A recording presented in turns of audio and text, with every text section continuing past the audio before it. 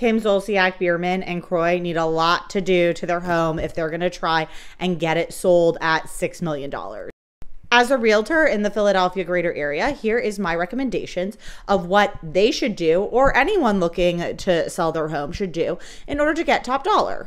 Number one, declutter. This is so much and the furniture is so tacky. I would recommend a professional stager. These photos are really dark.